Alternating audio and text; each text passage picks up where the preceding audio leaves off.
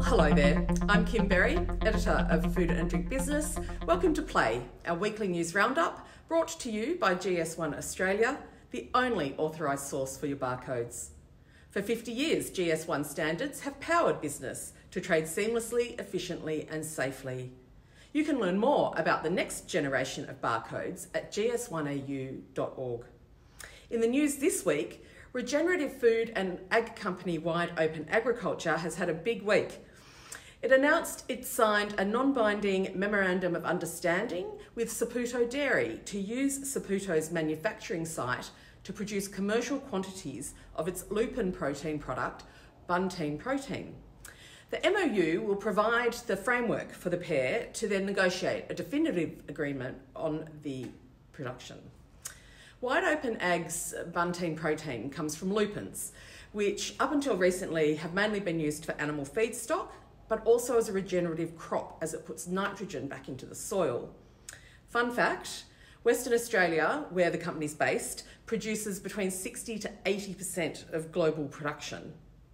Now, it has a low carbon footprint, its eco-credentials are for soil health, and Wide Open Ag has developed a novel technology with Curtin University that overcomes some of the crop's barriers to its use in the food sector up until now.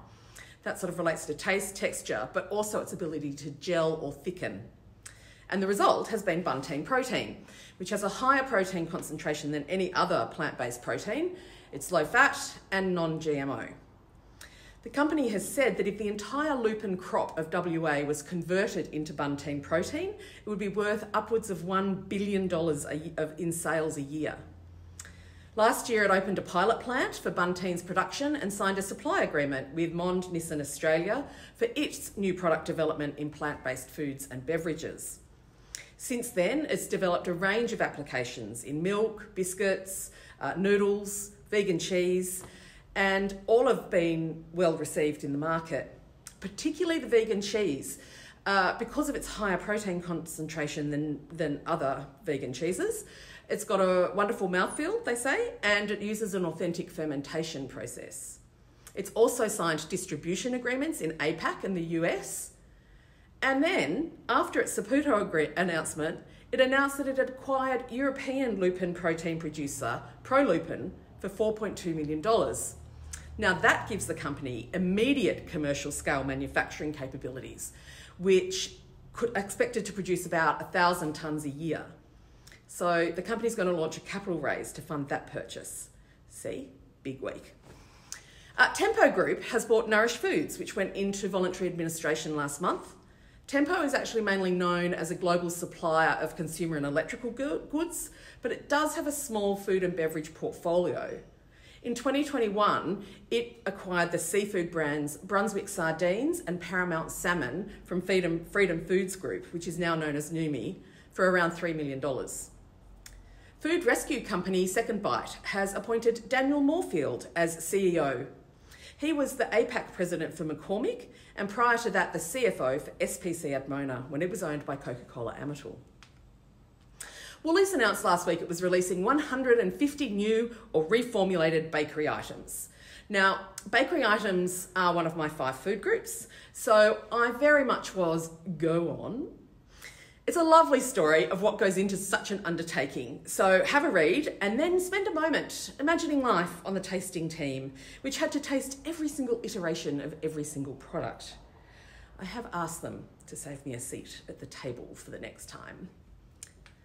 Now, the National Association of Women in Operations, NAWO, has launched an expansion in Victoria of its national flagship mentoring program.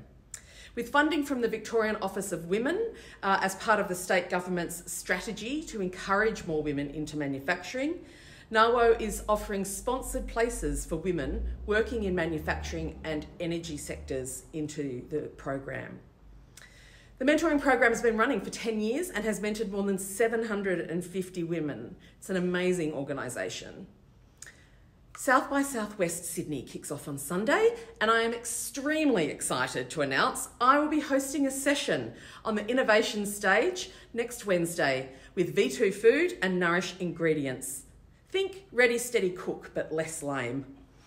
The program for the 8-day event is bonkers, and if you're in Sydney, absolutely worth it. If for nothing else, to see me on stage, again, with a microphone, again, talking about the future of food, again.